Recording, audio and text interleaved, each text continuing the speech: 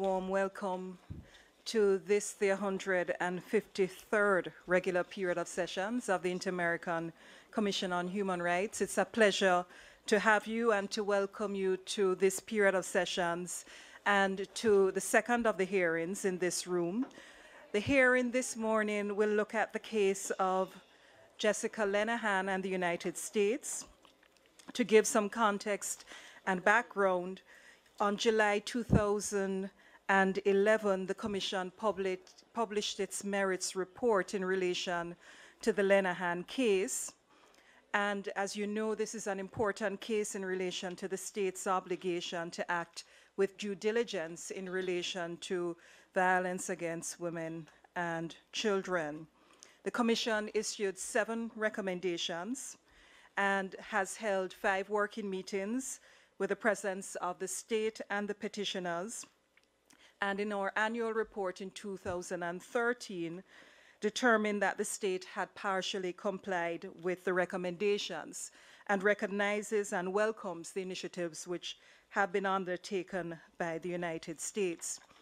We do, however, note that there are still outstanding recommendations which haven't been complied with, particularly in relation to the carrying out of investigations and also in relation to individual reparations and policy and legal reform in Colorado, amongst other things.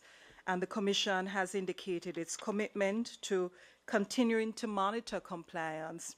And this hearing is with a view to facilitating follow-up to the recommendations in the Lenahan report. Welcome to the petitioners, familiar, and also to the petitioner, Jessica Lenahan, as well. I also want to welcome the delegation from the United States. We're pleased to have you, Ambassador Lomelin, and your delegation, and we look forward to hearing from you about the developments in relation to this case. Can I hand over to the petitioners? I neglected to also welcome Special Rapporteur on Violence Against Women, Rashida Manjoo. It's our pleasure to have you here and to hear from you in relation to standards. My pleasure to have you, and I offer the floor to the petitioners. Thank you very much. I'd like to thank the Honorable Commission for offering us this opportunity for this follow-up hearing. I'm joined here by Jessica Lenahan and my colleagues Caroline Bettinger Lopez, Alice Meyer, Alexandra Tate from the University of Miami and Chicago, Lenora Lapidus and Sandra Park from the American Civil Liberties Union, Angelita Bayens and Wade McMullen from the Robert F. Kennedy Center for Justice and Human Rights, Risa Kaufman and Erin Smith from the Columbia Law School Human Rights Institute, and as you mentioned, we are also very fortunate to have Professor Rashida Manjoo from the United Nations, Special Rapporteur of Violence Against Women. This is an extremely important hearing, a follow-up hearing, particularly for Jessica.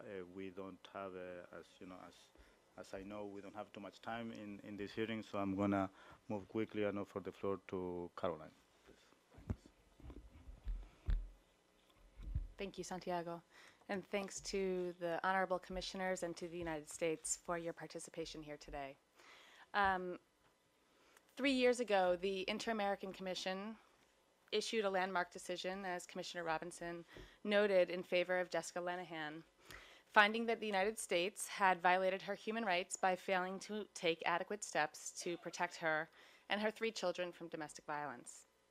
The Lenahan decision was based on 3 key principles.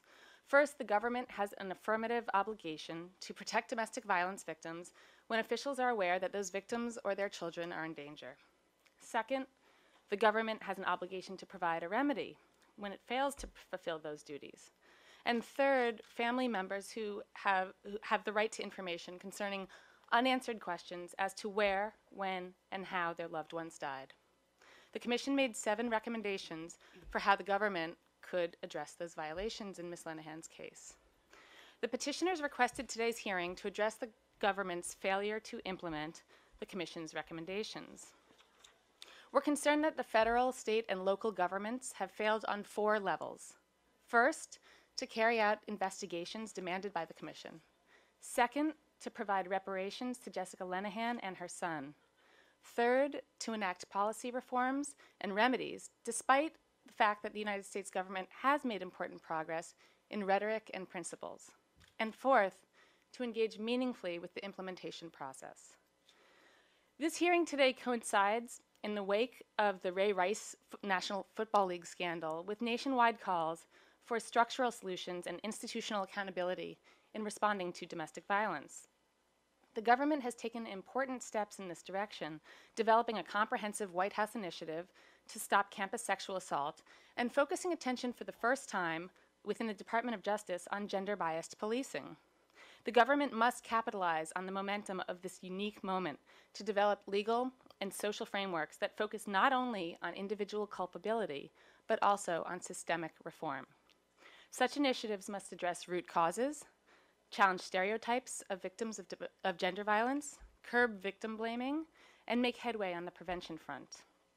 It's an uphill battle, no doubt, especially in Colorado. One recent tragedy there involved a Denver woman who was shot and killed by her husband while on the phone with a 911 emergency operator. It took 16 minutes for the police to arrive, even though the average response time to high priority calls was under 7 minutes. Another case in Colorado involved a domestic violence survivor who was shot and killed by her husband, who was a sheriff's deputy. The case was originally ruled a suicide after key witness statements, including one in which the husband confessed, were omitted or altered by the police department. He is still a detective today. A subsequent review of the Colorado law enforcement practices and policies in responding to domestic violence found at least 18 cases over the past 15 years in which it was clear that police failed to properly respond to a domestic violence call. And these cases are just the tip of the iceberg. Domestic violence advocates in Colorado have reported 7 systemic issues relating to police responses in the state, including inadequate domestic violence training and poor enforcement of Colorado firearms law. We urge the United States government to investigate this apparent pattern and practice of inappropriate law enforcement response to domestic violence victims in Colorado, a problem emblematized by Jessica Lenahan's case. On a positive note, the petitioners want to acknowledge that the federal government has made sincere efforts for the first time to involve participants from state and local government at this hearing.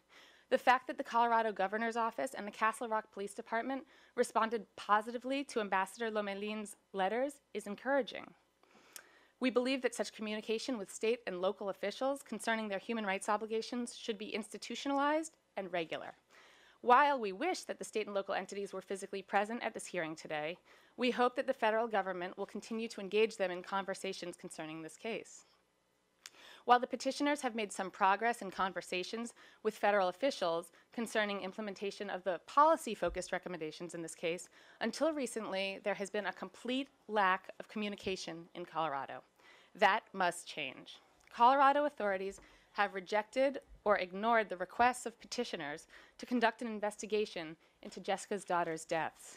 We implore the Department of Justice to work with state and local authorities in Colorado to facilitate the investigation that this commission has recommended and that Jessica Lenahan so desperately seeks. As my colleagues will discuss, there are concrete steps that the federal government, the state of Colorado, and the town of Castle Rock can and should take to comply with the commission's decision. U.S. compliance with the decision is not only the right thing to do, it will also bolster our country's legitimacy in the international arena as a human rights leader.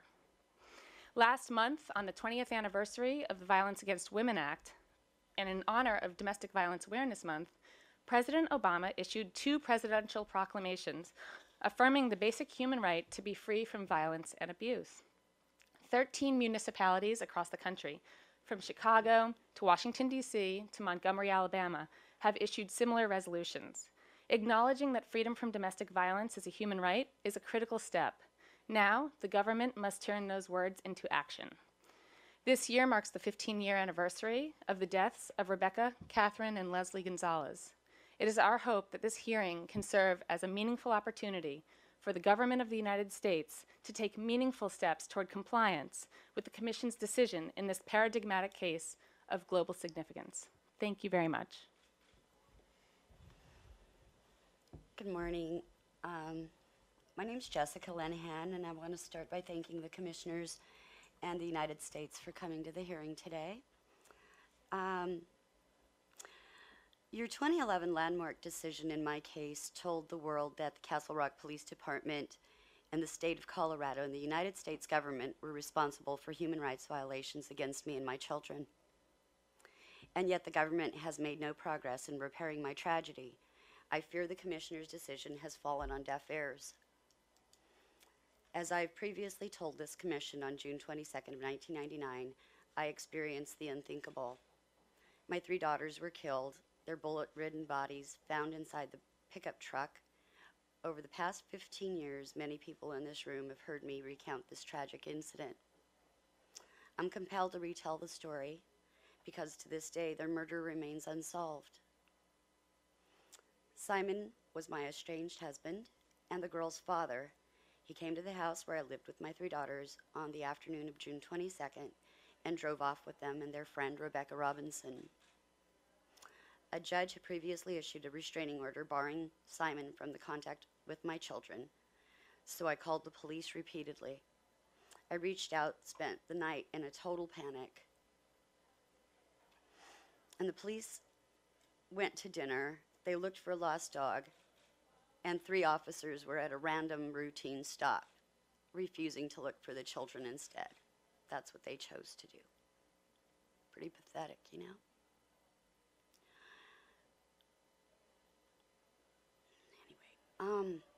Then for reasons I will never understand, Simon drove to the Castle Rock Police Station at 3 a.m. and started on firing. The police fired back. He committed suicide by cop. He was lying dead on the ground, and Rebecca, Catherine, and Leslie were found dead in the back of his truck. It was bullet-ridden. There was not one piece of that truck that didn't have damage. It was in bad shape. Afterward, I was detained in a room for 12 hours and interrogated by the Castle Rock Police and other Colorado authorities. And it went on for weeks and weeks, and I don't think it's ever stopped since. This is like 15 years of just torturing me. The ultimate show of inhumanity, the police and the press, that my girls were dead before they told me that the press knew, before my family knew. Man, this is 4 pages long. In 15 years, my family and I have asked 3 simple questions. Who killed my girls? Where and when? Was Simon responsible? Or did the children get caught in the crossfire with the police?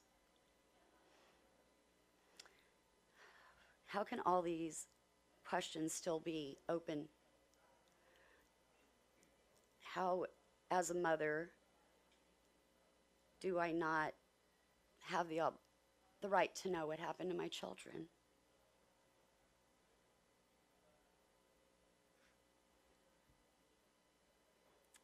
I don't want to read this. Okay. I just know, look, the outcome of today could really put my life at peace, and it's time to get this done. I don't know where the federal government stands overseeing the state, but obviously my state cannot produce what I need done on the findings of my children. So the outcome today really needs to be different than what it has been, because I don't want to sit behind this desk anymore and look at you or talk to you. Let's just get it done. I'm tired. I shouldn't have to carry this burden for you.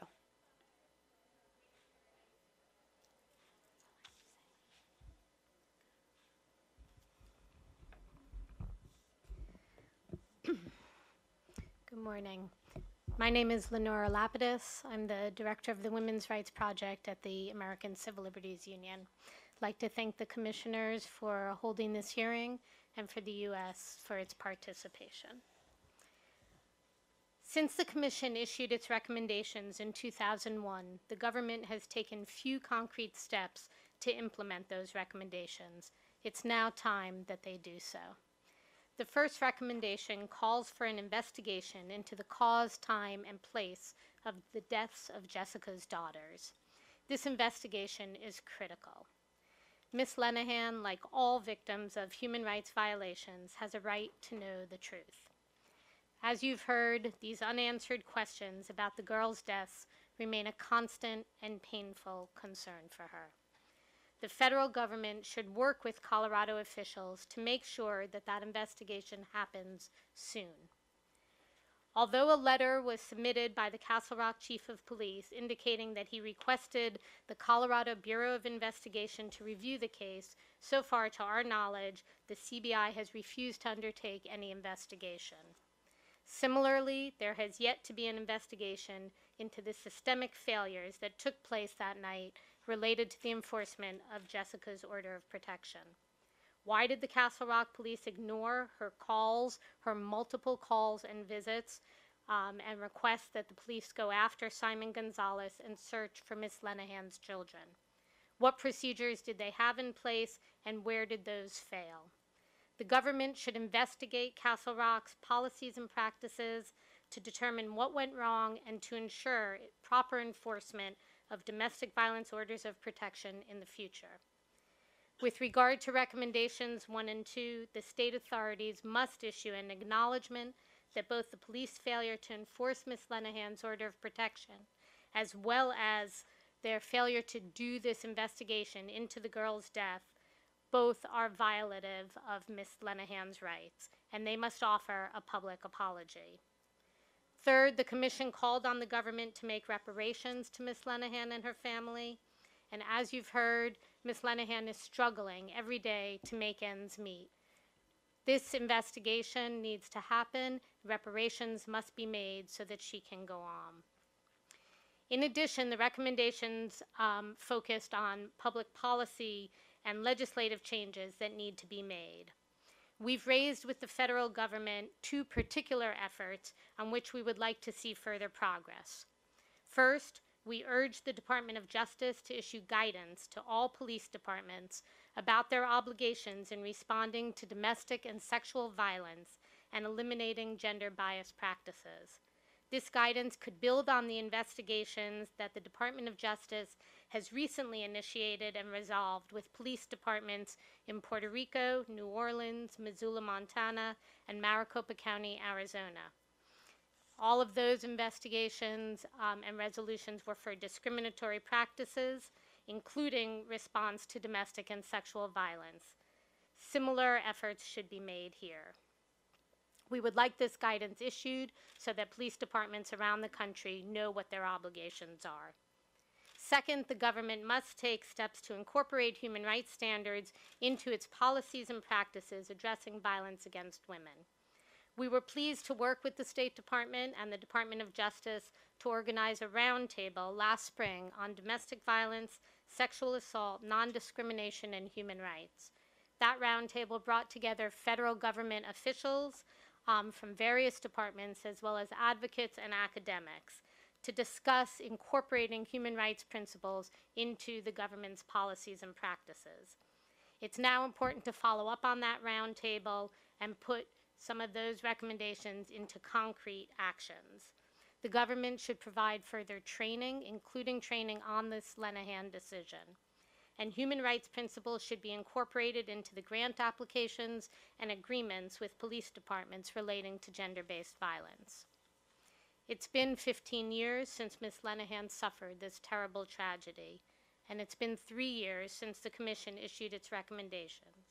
It is time now that the government comply with those recommendations to redress both the harm suffered by Ms. Lenahan and to prevent such tragedies in the future. Thank you. Thank you very much. Honorable members of the Commission, delegates and colleagues, I would like to thank the petitioners firstly in the Lenahan case for inviting me to participate in this hearing regarding the state's compliance with the Commission's recommendations. And I would like to express my appreciation to the Inter-American Commission on Human Rights for consenting to my participation as an independent expert. I appear at these proceedings without prejudice, and my participation should not be considered as a waiver, express or implied, of the privileges and immunities of the United Nations, its officials and experts and missions pursuant to the 1946 Convention on Privileges and Immunities. It is my mandate in the United Nations to respond effectively to information, to make recommendations at the local, national, regional, and international level to eliminate all forms of violence against women and remedy its consequences. I strive in my mandate to support the adoption of a comprehensive and universal approach to the elimination of violence against women, including causes relating to the civil, cultural, economic, political, and social spheres. My mandate has consistently focused on how states can effectively fulfill their international obligations to prevent, protect, investigate, prosecute, punish, and provide effective remedies. As most of us know, globally, violence against women is acknowledged as a pervasive and widespread human rights violation, impacting women globally in disproportionate numbers.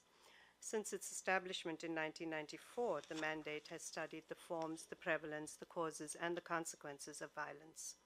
It has analyzed legal and institutional developments in the protection of women against violence and has provided key recommendations. My mandate has taken into account the intersectionality and the continuum of violence approach to analyze causes and consequences, and looks at violence through both a spatial and a temporal lens. In 2011, I produced a report for the Human Rights Council looking at how violence experienced by women is generally rooted in multiple and intersecting forms of discrimination and inequalities, and it is a reflection and reinforcement of the discrimination, inequality, and oppression to which many women are subjected in public and private spaces. In this report, I argue that violence against women cannot be fully understood without also considering interpersonal, institutional, and structural forms of violence that maintain one group's advantage over another in the home, in places of employment, in terms of educational opportunities, access to resources, protection by the police and other state authorities, and access to services and benefits.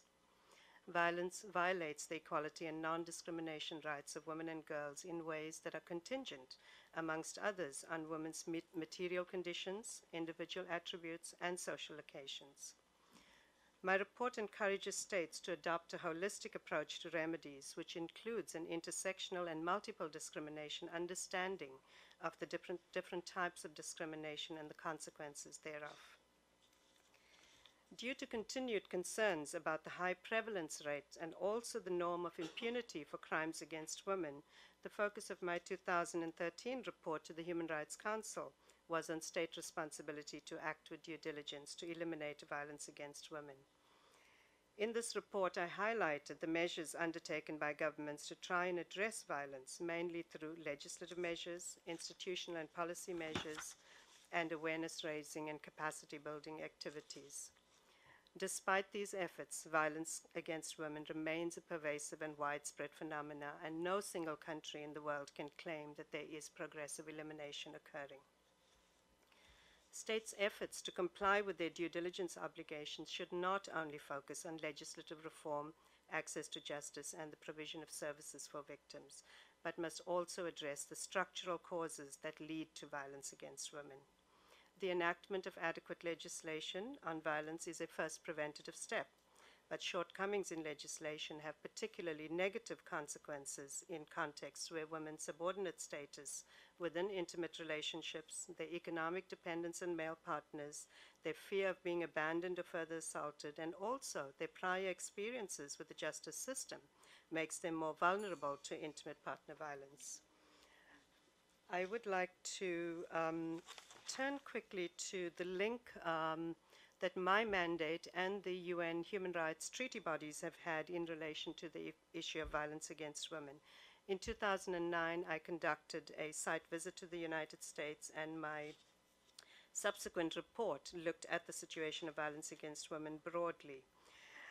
One of my findings in that report was that despite the laudable efforts of the Violence Against Women Act, there's very little in terms of actual federal substantive protection or prevention for domestic violence in this legislation, and subsequent jurisprudence has had a negative effect on that.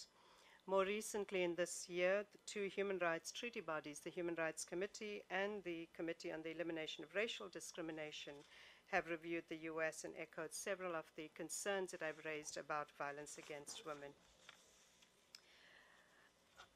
Directly in line with my mandate, I have received communications on the Lenahan case. My predecessor and I have addressed this. Communications have been sent to the U.S.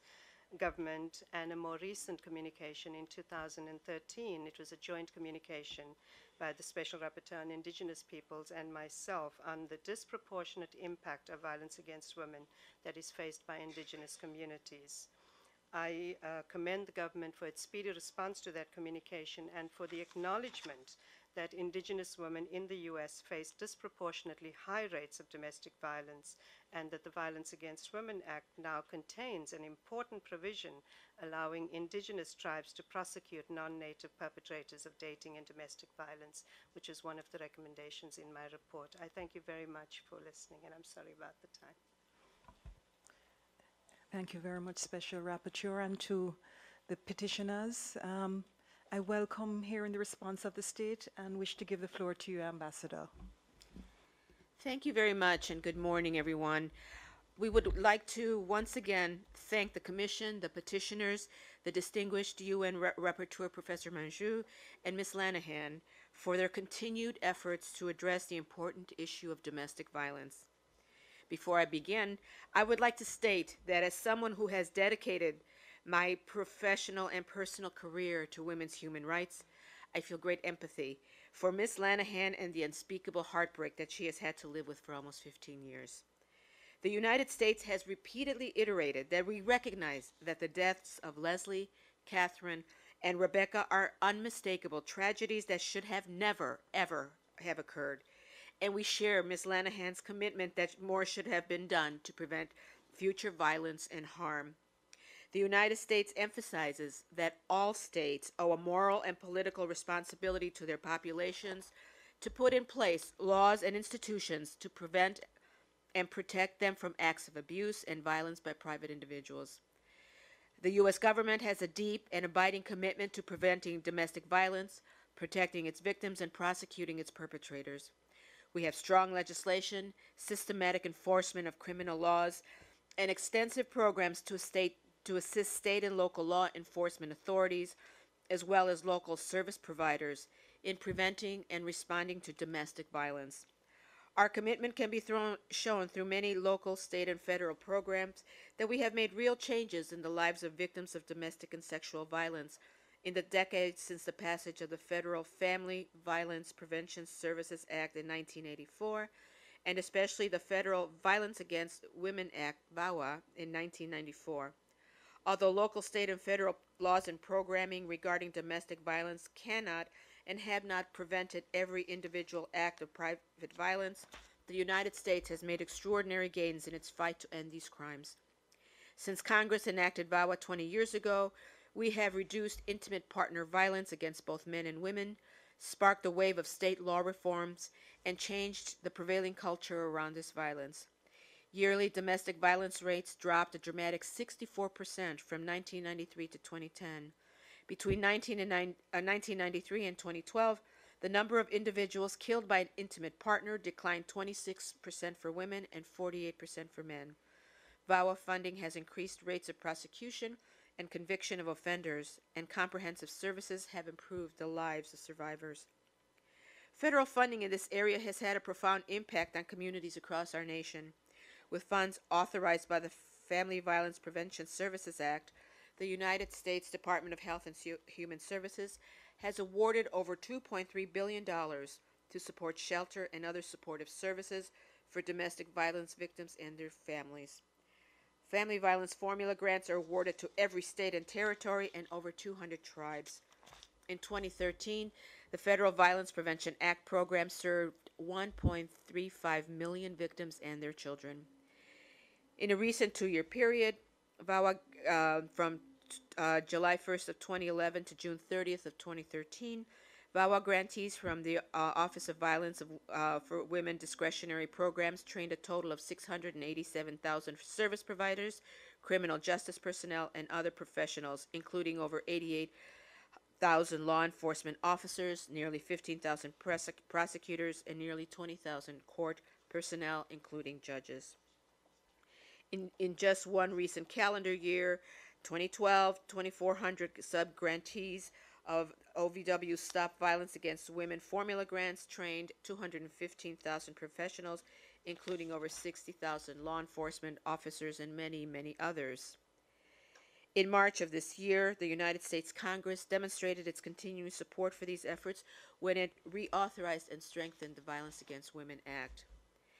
Now, as you are aware, the United States responded in detail to the Commission's 2011 opinion and recommendations and has participated in a number of follow-up meetings called on by the Commission, as well as private meetings with the petitioner and her counsel. The Commission acknowledged that this response represents compliance with many of the Commission's recommendations. We have also gone further and have had constructive dialogue with petitioners on some of these recommendations, which has led to separate discussions between petitioners and the Department of Justice on domestic violence prevention, and we have kept the Commission updated on our efforts in this regard. Today I am pleased to offer updates to the U.S. response, including initiatives that we are taking to prevent domestic violence, particularly violence against women and girls. On September 6, 2011, several U.S. government representatives, including Judge Susan Carbon, then Director of the Office of Violence Against Women at the Department of Justice, met with Ms. Lenahan and offered their sincere regrets for her loss. In addition, following the Commission's decision, this office reached out to the Chief of Police for the town of Castle Rock, Jack Cawley, about resources OVW has available for assessing and improving Castle Rock's response in domestic violence cases. In fact, Principal Deputy Director B. Hansen, who serves as the current head of the Office of Violence Against Women, has had several conversations with Castle Rock Chief of Police Cawley, who has expressed his commitment to ensuring that the police department's policies, protocols, and procedures incorporate best practices for domestic violence response. He has also instituted periodic meetings with local domestic violence service providers.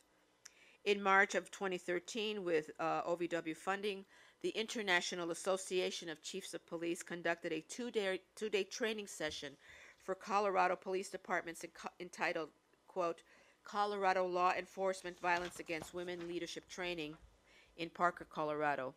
Some 25 law enforcement officers, prosecutors, victim advocates, and others attended, including Chief Cawley, who co-hosted this event. The training opened with videotaped welcoming remarks from Principal Deputy Director Hansen. Advocates working to prevent gender discrimination and domestic violence, including Petitioners Council, have met with leaders of the Department of Justice's Civil Rights Division and its Office on Violence Against Women outside of the context of this specific case to discuss ways to collaborate on improving law enforcement responses to domestic violence and sexual assault. One outgrowth of this discussion was a half-day roundtable, which was mentioned by our representative from the ACLU. And this roundtable was designed to introduce federal staff who work on domestic and sexual violence issues to the human rights principles most relevant in domestic violence, to identify human rights resources relevant to their work, and to encourage further collaboration with the sharing of best practices across agencies. In addition to staff from the sponsoring departments, the approximately 60 participants included staff from the Departments of Health and Human Services, Education, Housing and Urban Development, academia, and over a dozen NGO representatives, including Petitioners Council. DOJ and the State Department plan to reconvene the participants in January 2015 for additional discussion. These roundtables reflect the U.S.'s deep commitment to addressing violence against women, domestic violence, and sexual assault, including addressing gender-based police discrimination. Further, the Department of Justice's Civil Rights Division Special Litigation Section works to protect the civil rights of persons interacting with state and local law enforcement. This section has entered into several settlement agreements and consent decrees to address patterns of gender-based discrimination by law enforcement agencies, such as in New Orleans, Louisiana, Missoula, Montana, and in the Commonwealth of Puerto Rico. As we made clear in our 2012 response, there remain some recommendations of the Commission that the U.S. government is not in a position to address. First, the executive branch does not have a legal authority that would permit it to pay reparations recommended by the Commission absent an act of Congress. Second, the Special Litigation Section does not have the authority to conduct a civil investigation into discriminatory conduct by law enforcement affecting an individual. Rather, the Division's civil authority is to investigate a pattern or practice of conduct by a law enforcement agency that systematically violates people's rights. Moreover, the Civil Rights Division is limited to seeking prospective injunctive relief where there is evidence of a pattern or practice of ongoing constitutional or statutory violations, as opposed to seeking redress for past violations. We have regularly notified authorities in the state of Colorado about the Commission's recommendations and hearings and encouraged their response and participation, including the Attorney General, Governor's Office, the Colorado Bureau of Investigation, and the town of Castle Rock. Prior to this hearing, we also sent notice to State Senator Irene Aguilar, who the petitioner's state has been active on this case. On October 22nd, the State Department received extremely positive letters from both the Governor of Colorado and Castle Rock Chief of Police Jack Hawley. While no Colorado officials were ultimately available to appear here today, they have provided substantive updates on what they have been undertaking to implement the Commission's recommendations, which we are happy to share with the petitioners. The Governor's office specifically stated that it has made legislative changes in the wake of Ms. Lenahan's case. Further, and importantly, they have encouraged Ms. Lenahan and her counsel to engage with them on specific proposals to address domestic violence in the state of Colorado. Additionally, Castle Rock Chief of Police Cawley laid out in some detail their actions to address the recommendations, including meeting with the ACLU on this matter, hosting workshops, asking for assistance on the use of force, and forwarding information to the Colorado Bureau of Investigation as requested by the petitioners. Finally, Colorado State Senator Irene Aguilar has gone so far as to offer to host the Inter-American Commission and to introduce legislative changes on domestic violence. We strongly believe that the Commission should engage directly with Senator Aguilar on this matter. Commissioners and petitioners, the state of Colorado has assured us that it takes this matter very seriously and is dedicated to preventing domestic violence. We encourage the petitioners to increase their efforts in the state of Colorado.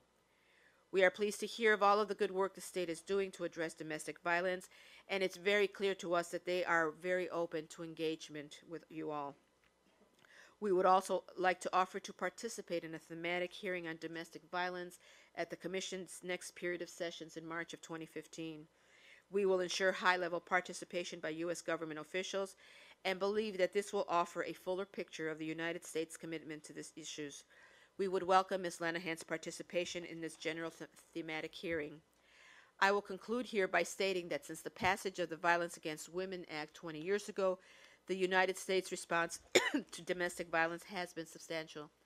As Vice President Biden stated during Domestic Violence Awareness Month last year, every October we come together as a nation to mourn those who have died, to celebrate those who have survived, and to renew our commitment to end domestic violence.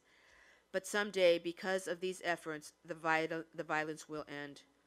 Commissioners and petitioners, I assure you that the United States commitment to these issues is unwavering. Thank you. Thank you very much, Ambassador Lomelin.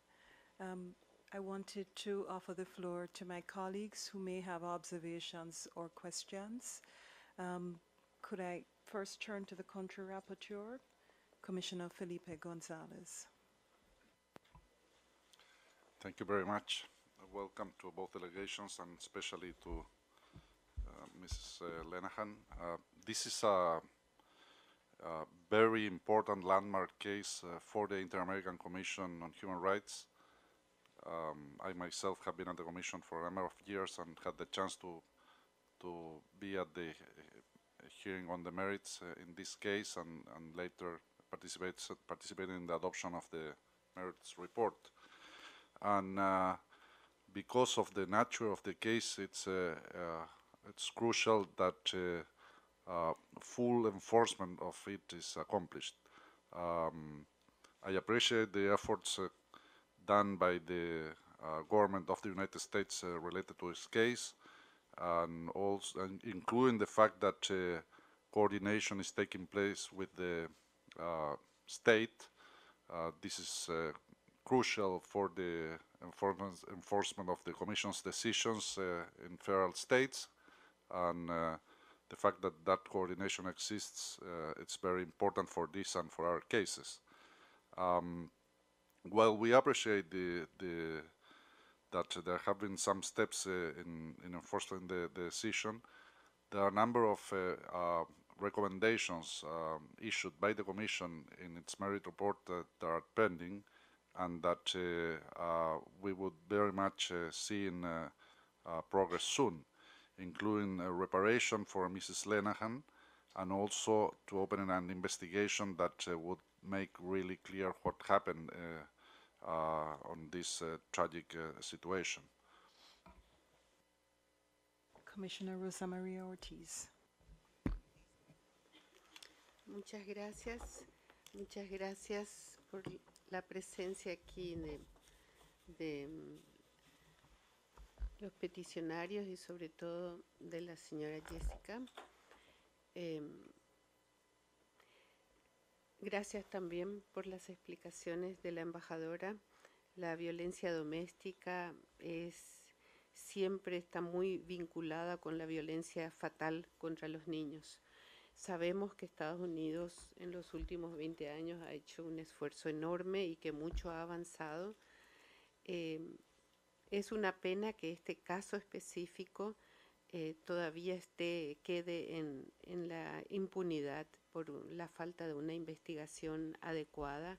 La investigación realizada no fue suficiente. La Comisión ha manifestado su inconformidad con esa investigación y esperamos que este caso no quede en la impunidad, porque la impunidad es la que crea la tolerancia.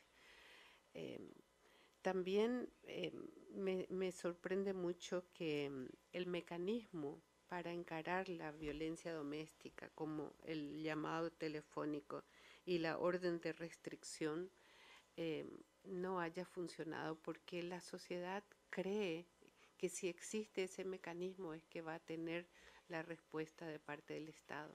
Y es doblemente culpable el Estado, que tiene un mecanismo pero que no asegura que funcione y que dé las respuestas adecuadas. Me gustaría saber de parte del Estado cuáles son los impedimentos para realizar la investigación que requiere la señora Jessica para tener la verdad y para tener paz. Gracias. Deputy Executive Secretary Elizabeth Abe-Marched.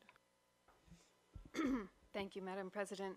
It's really a question in follow-up to that posed by Commissioner Ortiz, and it concerns the recommendation to investigate and to clarify the cause of deaths of the girls. And it is to recall that the Commission has had the opportunity to work on a range of cases concerning the killings of women and girls in a range of different countries in the region, and has seen a number of measures of investigation taken, even years later, and even in countries that have very complex questions of federalism, such as federal-state collaboration in investigation, such as federal assumption of certain measures of investigation, opening new lines of investigation, interdisciplinary teams of experts, and in some instances where the capacity wasn't available in the country, the invitation to experts from abroad to participate in measures of investigation. And it's to ask for information if the parties have it now, or to indicate that the Commission would hope to receive information in this phase of follow-up on measures of investigation that can be taken with the state, through the state, and in addition to the state of Colorado in order to fully clarify the circumstances of the deaths of the girls. Thank you, Madam President. And finally, Rosa Celorio from the Rapporteurship on the Rights of Women. Thank you, Madam President, and thank you to the petitioners and the state for their remarks on this very important case for us at the Commission. I just had a line of questions, very brief, on the question of prevention and non-repetition of these kinds of events, because a lot of the themes that are incorporated in the recommendations of the merits report are actually centered around these two aspects in particular. One, if the petitioners could share with us, and it doesn't have to necessarily be here in the hearing, it can be after the hearing, more information on the process that led to the adoption of the domestic violence resolutions in the different jurisdictions, and the kind of hints that you had of different kinds of political will, the context, and also the constituencies that were necessary to be able to achieve this kind of document, and the expected follow-up that you would hope to have from these domestic violence resolutions.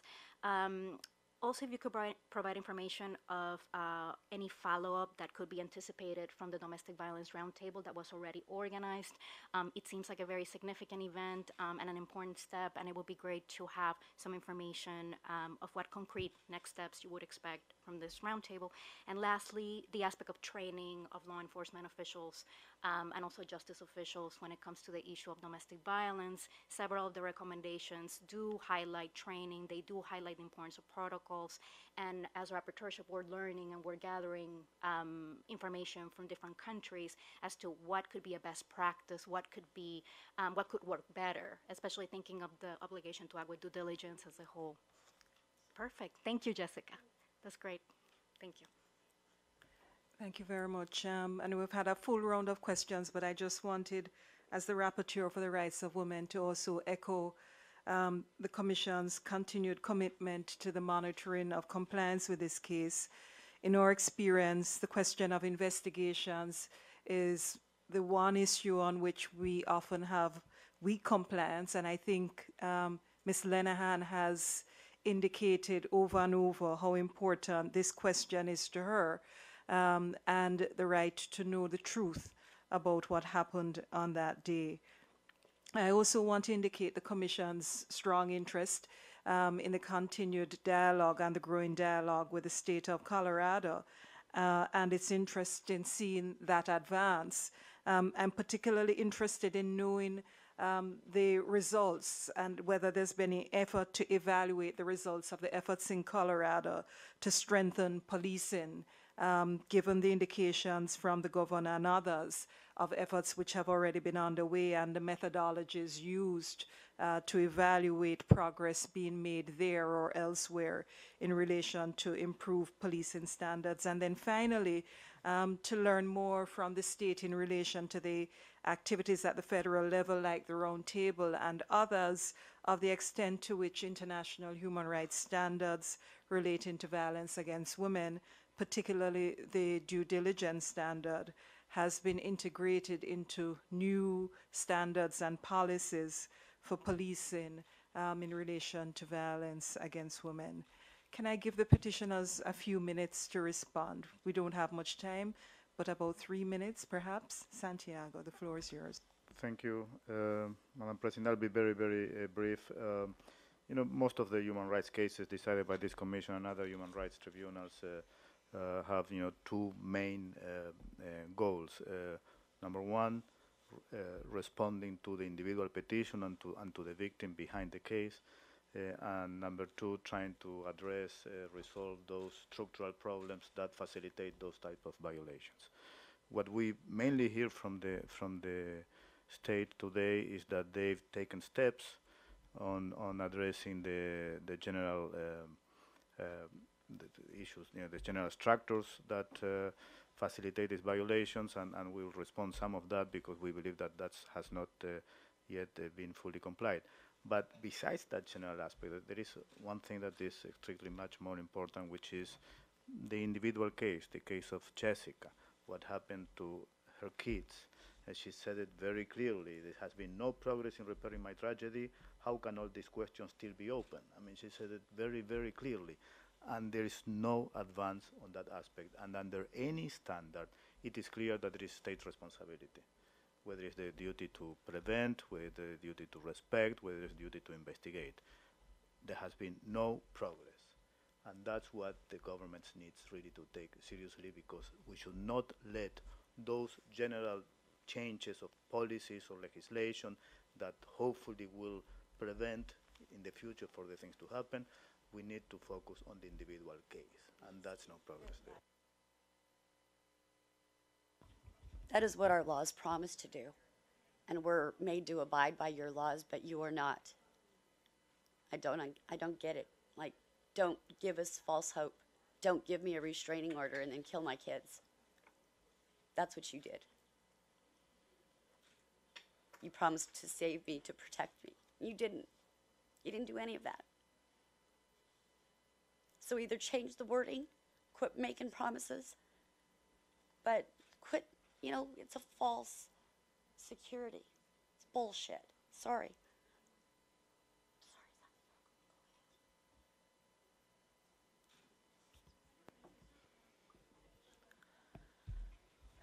I want to respond to a few points that the commissioners and staff asked about, and respond to a few points in the government's statement. I think it's critical that this not be about the petitioners conducting outreach to the state of Colorado. That's an essential ingredient in the larger mix. But with all due respect, Ambassador, your request to petitioners to continue our outreach to Colorado is one piece of the puzzle, but it is not sufficient in and of itself to address the larger international obligation of the United States government to respond to the violations that are at stake here, nor is it responsive to the Commission's recommendations that the state at all entities, federal, state, and local, all be integrally involved in that process. And I think ultimately this is about all of us putting creative hats on and thinking outside the box about what implementation means. We are making the road by walking here in the United States, but as Elizabeth Abbey Merched said, there are models that we can look to from other countries, including other federalist countries, that have precedent for us to follow. And so we need not go this alone without looking for models elsewhere. We've had very encouraging interaction with Senator Aguilar in Colorado, as you mentioned, who is Jessica's senator and has taken a very keen interest in her case. But the progress that we have made thus far in the state of Colorado has largely been at the behest of the petitioners. We were very encouraged to see the responses of the governor and the Castle Rock police chief to the government's letters recently. And that is something that must not be an ad hoc or one-off instance of outreach, but rather we hope is the beginning of a continued collaborative form of outreach with state and local officials. And so we hope that this is the beginning of a new chapter, but it's difficult for us at the same time to sit here and hear the government say on the one hand that there is outreach to state and local officials, and hopefully that that's going to be a continued commitment, but that on the other hand, the ball is in the petitioner's court and that no remedies exist for this very, very important aspect of the case, which is providing justice to Jessica Lenahan. So we need to put our creative thinking caps on. We need to work together and figure this out. As Jessica said, I don't think that we've hit a brick wall, but we need to push forward together. Thank you. Ambassador Lemelin, or your team, if you wish to respond.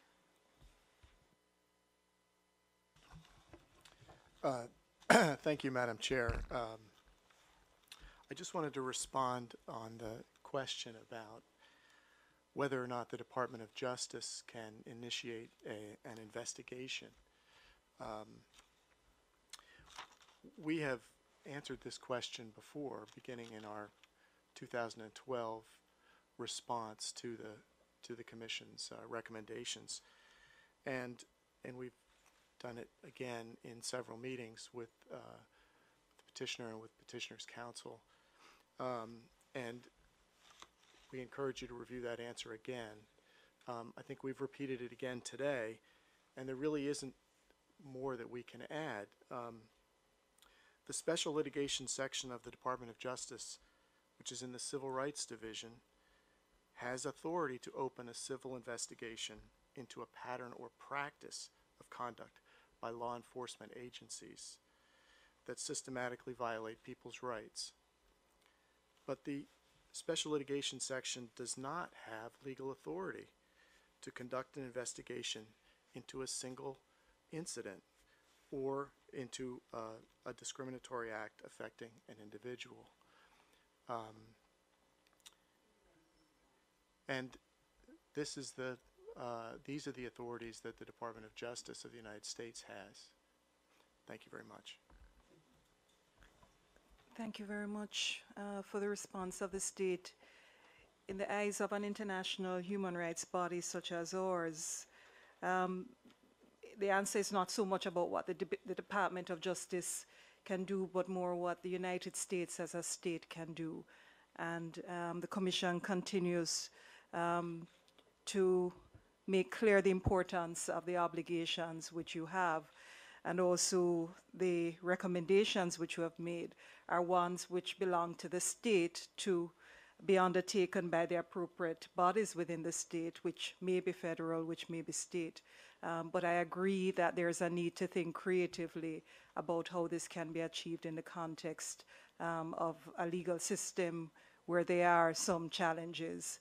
I want to thank all the petitioners, the Special Rapporteur, Ambassador, you and your delegation for participating in this hearing. Our continued monitoring of compliance with this particular report continues, and you have my commitment as the Rapporteur on the rights of women in that respect, and I think equally of the country Rapporteur in that respect. Thank you very much.